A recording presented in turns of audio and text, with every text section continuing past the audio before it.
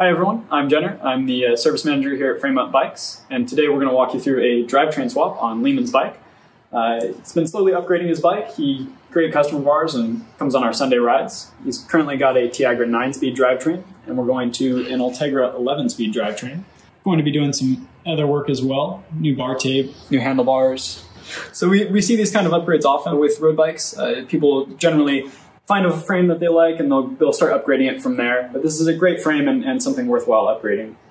So how are we going to tackle this thing? Where are we going to start? What are we going to do by putting a whole new Grupo on? Everyone's process is a little different. I usually start from the front of the bike and work my way back, as goes with builds and things of that sort. So I'll probably start with stripping the bar tape, marking the shifters and everything and taking those off, removing the cables, getting some new cables and housing going as far as lengths, new cables onto the bike, and then moving my way back, starting with the crankset, bottom bracket, chain, derailleur, cassette, and then adjustments. Sweet. So where are we at right now, Jenner? So we've got the bike fully stripped. Now it's time to clean everything up, start with a clean slate, and then start assembling the bike again. So right now I'm just cleaning out the bottom bracket. Then I'll go to cleaning the entire frame and re-greasing everything, all the threads and contact areas. So we're basically at the point now where we are clean, detailed. The bottom bracket shell has been cleaned out, inspected the frame for any cracks or damage. And now we're going to start working as we did. We disassembled from front to back, and we're going to reassemble from front to back, starting with the handlebars and mounting the shifters, the brakes, and working our way towards the bottom bracket and the rear derailleur. Of course, with any carbon part, we want to have fiber grip on it. So as you can see with the stem, I've gave it a light greasing of some fiber grip there, and that'll help the bars from slipping once they're torqued down.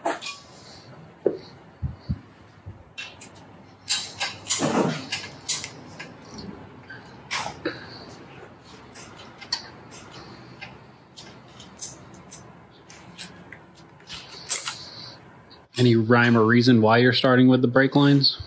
No, not necessarily. I just chose to go here. You chose 5 mil instead of 4 mil. Yeah. Like your style. We've got the shifters mounted on the handlebars. They're not torqued down yet. We'll get there. Mm-hmm. That's usually one of the last things I do, just to get the positioning down once we're on the ground. And that's to make sure that the bars are level and they have the correct curvature and relativity to the floor, as well as the shifter position for your hands on the hoods. It's a nice flat surface there versus being too far down or having either one of the shifters be too high or too low. On these zip bars, it's actually pretty cool. As you guys can see, there's hashes there where you can put the clamp at the shifter so you can actually get them on the same spot either side without having to measure or do anything too fancy.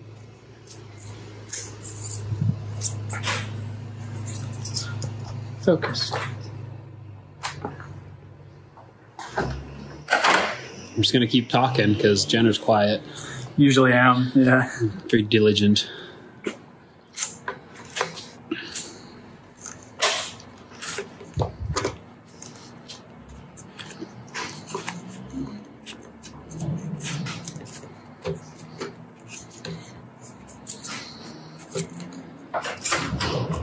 I just like to run one bit of electrical tape right there.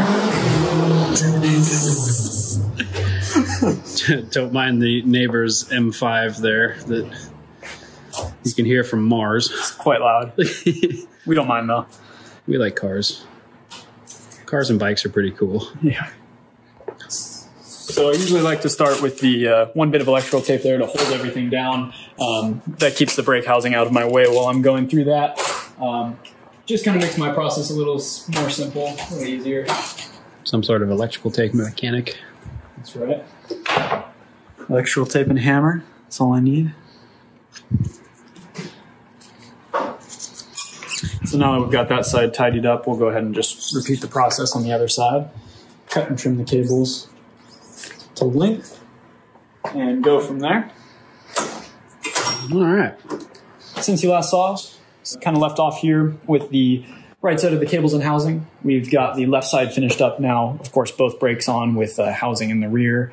We've got the rear derailleur housing and rear derailleur on. Of course, same goes for the front. Got that tidied up there. Nothing has been tightened down really, nothing adjusted yet. This is all just in place. Fresh bottom bracket, fresh crankset on there. Still have yet to torque that, and same goes for the rear brake. We need to do some adjustments on there. But right now what I'm doing is I've got the front wheel on the bike, still working from the front to the back. We've got the brake on there, and then right now I'm just doing some brake pad adjustments with some minor cable tension on there. I'll go back in and pre-stretch the cable and then do a final cable tension adjustment once the brake pads are set, and that'll be it for the front brake, and then we'll move back. Yeah, that's a good bend. Is it like a generous bend, or? This is a gracious bend, I would call it. Gracious. It's a generous. Generous? Generous. It's No a pun generous intended. bend. This is a generous bend. Generous. You want it to be gentle, because the derailleur does have to move quite a bit. Why would you do a generous bend? Well, you don't want anything sharp, because if it's a sharp angle or sharp bend, the cable has to go through that, and this is a small cable going through a very small tolerance housing, and any sharp bends will cause some pretty stiff feeling cables. Basically means bad feel at the lever. Bad feel at the lever, which means you're not having a fun ride. All right, so these 11-speed front derailleurs of the new generation can be a little tricky to set up. You do want to start them with this piece right here backed all the way out. That's basically a inboard barrel adjuster on the derailleur.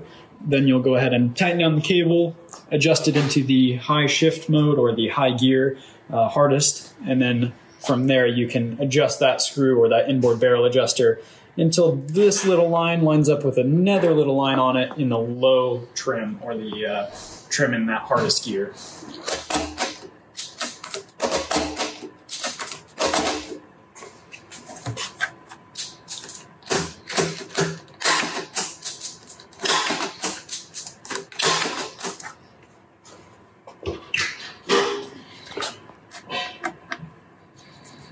And then we'll go ahead and put that fancy new front derailleur cap on after we cut the cable.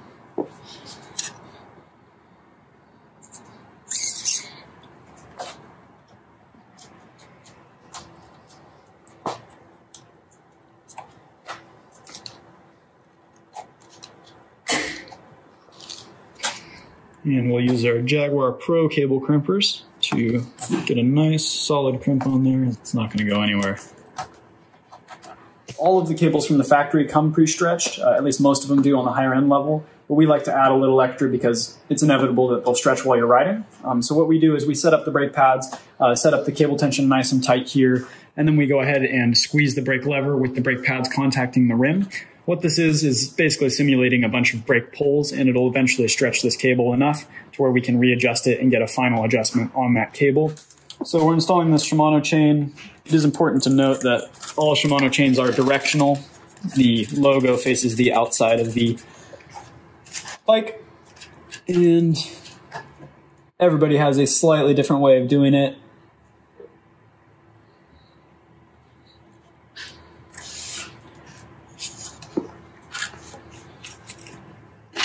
And this is your way. This is my way, Which is basically high through the front derailleur, not through the rear derailleur. So that's the hardest gear in the front, easiest gear in the back, and basically put where they match up or pull the chain until they meet up. Because this is a not a master link, but a pinned chain, what you'll want to do is have a male and female connection. And then I add 4 pins, or that's 2 links to people who consider this to here, basically in between my 2 thumbs being 1 link. Basically what I do is I add 1, 2, 3, 4 pins. And that's just how I think about it. That's how it works in my head, and it works for me every time. And you can see the close-up of the writing on there if the camera focuses, versus if I go around to the other side of the chain, you can see the back of the links are completely blank. So the writing always faces outside. That's correct.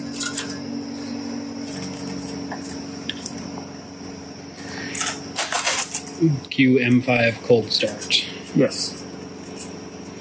More race cars. We'll go ahead and run it through the derailleur here. We've got it in the low gear up front, just so there's the least amount of tension on the chain itself. That makes it pretty easy for me to just stretch it and connect it there. I've got my pin in my hand. And this can be a little tricky since these chains are pre-lubricated from the factory.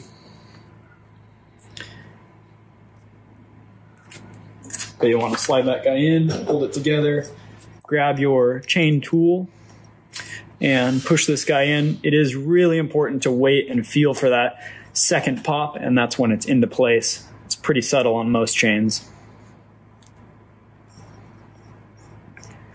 Just back it off, and you've got your pin in there. Then what you want to do is take a set of pliers or something. Some chain breakers have a tool, and break that pin off, so you've got that guy there. You do not want that running through your derailleur.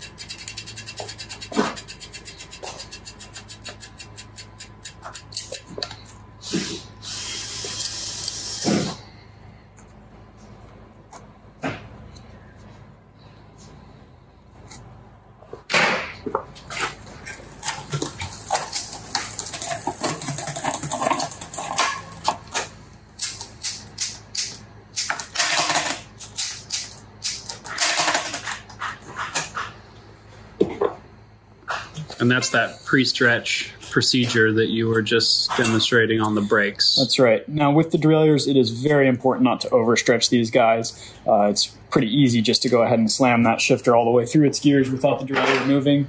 That will either break your cable, housing, or the derailleur itself. It is not the way to do it.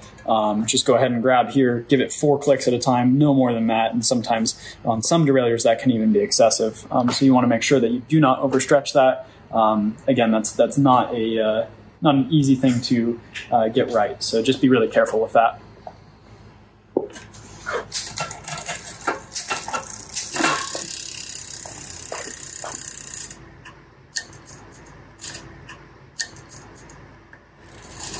Okay, so I always start with limits on a rear derailleur. Same goes for the front derailleur, actually. Just the high and low limits, getting those set into place.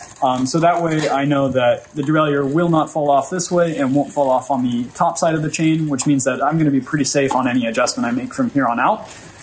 Just covers the wheel and the frame in that case.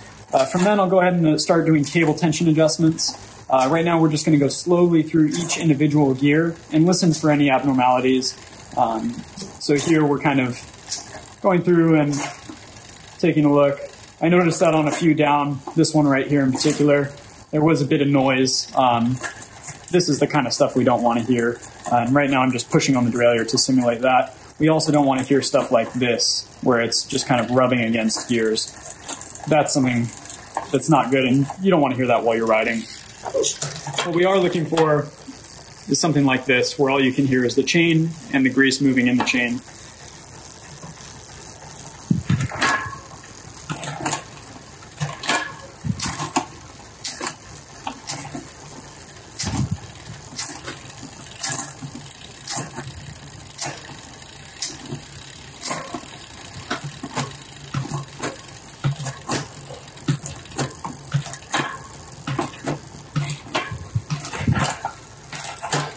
So I am noticing that this one is hesitating a bit on the upshifts, and it's also just watching the chain starting to jump a little on the downshifts, which means that the cable is getting a little loose or is just a hair too loose. So what we're going to do is just head to that middle gear. I'm going to give it 1 click here of additional cable tension and just redo the gears, go through everything and make sure that's fixed the problem. If it hasn't, I'll continue to add 1 click of cable tension or decrease.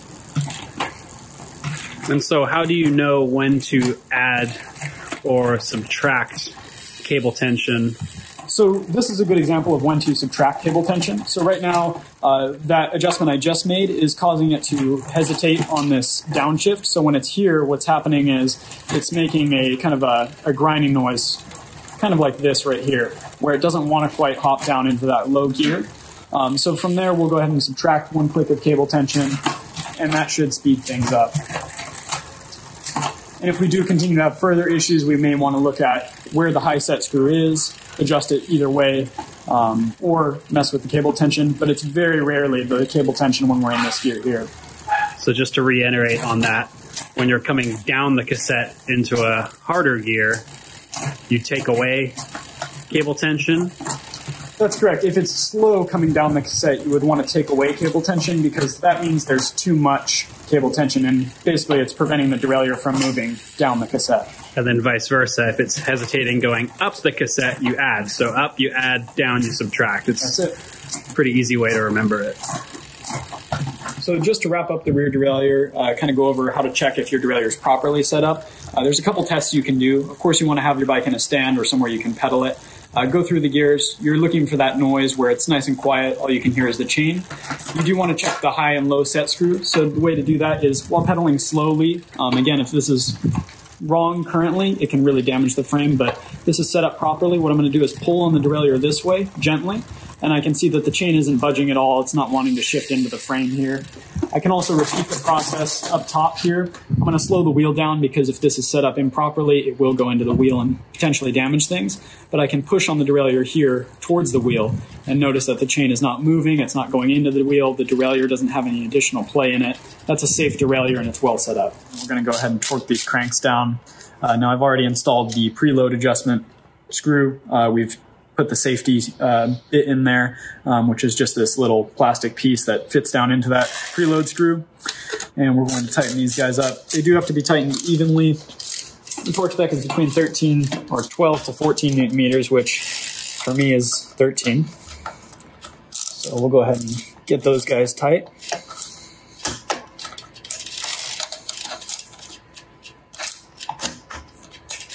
And just go back and forth until they're both going to be torqued at the same point. And there we go.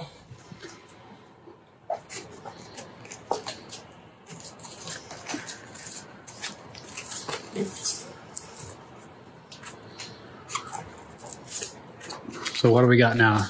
We're on to the bar tape, which is one of my personal favorite parts of the bike. Customer has chosen this Supacaz Neon Blue Stars wrap, which is one of our more popular wraps. It's thicker and allows for some cool color combinations on the bike. Comes with these cool anodized blue end caps, which tighten down into the bar. They stay put forever, which is really nice. A lot of other bar caps just fall out. Well, that's because they expand, right? That's correct. And while we were gone, you had the bike on the floor. Yeah, so I always leave bar tape for last, even though I usually work from the front of the bike to the back. Reason for that is, just in case something goes wrong and I have to end up replacing one of these, last thing I want to do is take off a fresh bar tape job on there. Also, we can go ahead and set the bike on the ground once everything is done and level out the cables, or the shifter hoods, which is really important.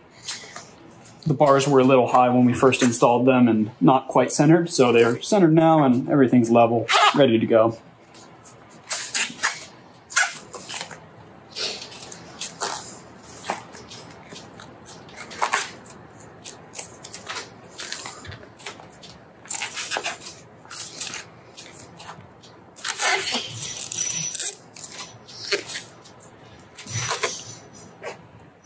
And for these bars and bar tape, we're going to finish this bar tape right about there. So we've got a little excess, as you can see. We're going to go ahead and trim that at this angle here. Tape it down so that way it sits totally parallel with the top tube of the bike. Looks nice and clean that way.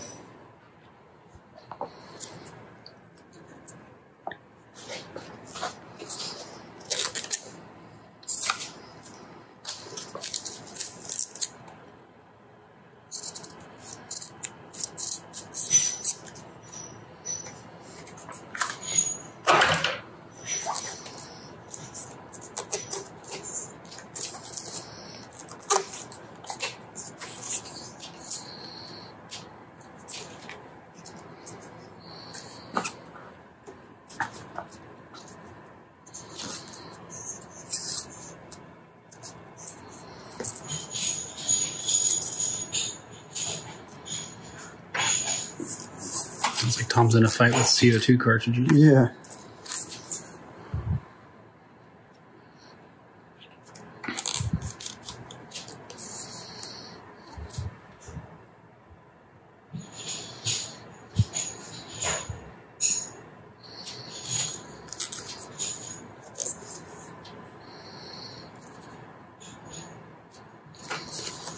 And that'll do it for that.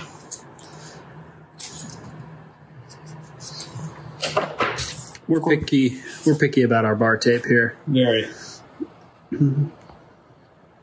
Of course, as you've probably seen on our Instagram, we offer quite a few different bar tape options, different selections and whatnot. We've got a whole wall full of bar tape in different colors, different options, different brands. Of course, quite a few different options in how we wrap it as well. We do, with the Supacaz, what's nice is we can line up the stars occasionally all the way down. On top, we do a tapeless bar wrap where we'll actually exclude the finishing tape, which is this stuff here and this stuff. So it's just completely flush against the bars. Looks really clean and pro. Quite a few different options on that. And the Supacaz finishing tape is actually really nice stuff to work with. It matches pretty well to the wrap itself. And that's one of our little pet peeve OCD things that Jenner and I pay attention to, is a lot of these companies that do manufacture bar tape, they have a really nice quality tape, but then the finishing tape's just a little bit lackluster and it doesn't quite match. Yeah. What I enjoy is that this finishing tape works a lot like electrical tape, where it's decently stretchy and you can get it to kind of follow the form of the bar tape quite nicely. A lot of the other stuff can be a bit plasticky. Doesn't really want to flex or work with you, and it's always a challenge. Of course, you want to end everything under the bars. That way you don't see anything, and also you can't really feel it that way.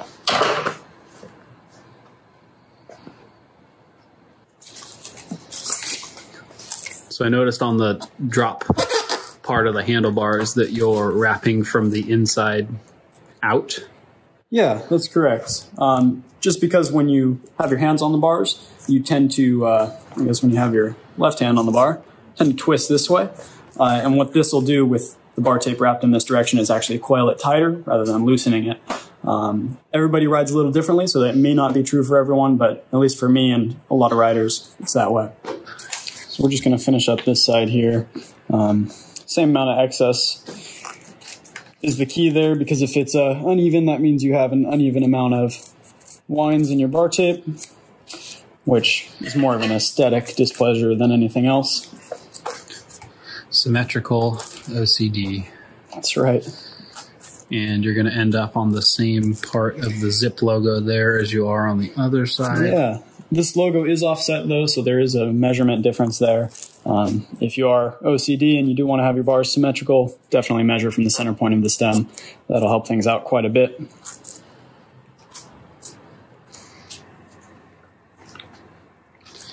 More finishing shots per Tom.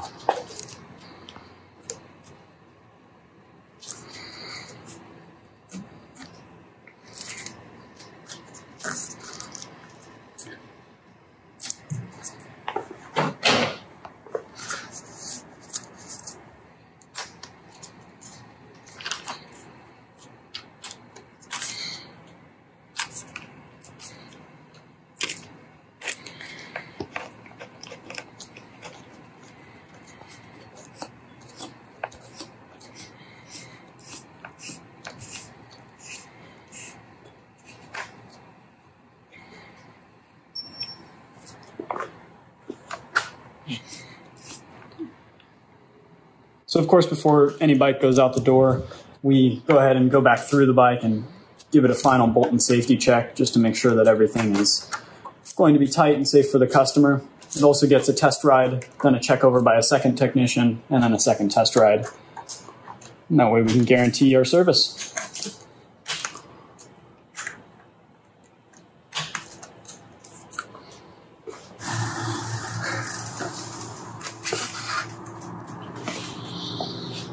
So that wraps up our drivetrain swap on this bike. We've done a full drivetrain swap, cleaned up everything, tuned up the entire bike, of course, new brakes. While we were doing that, we also went through the rest of the bike, did a bunch of adjustments all throughout, things you may not have seen. So definitely keep that in mind when watching the video. What we have done as far as cleaning up the bike, we've gotten the cables inside the handlebars or underneath the bar tape. They're looking a lot cleaner there. Definitely looking like a brand new bike. And then of course the shifting is a lot more accurate now, a lot more precise just because you have smaller jumps in between each gear. Of course you do have more gears now, which is never a bad thing in a well-shifting, well-rounded bike altogether. And that's that.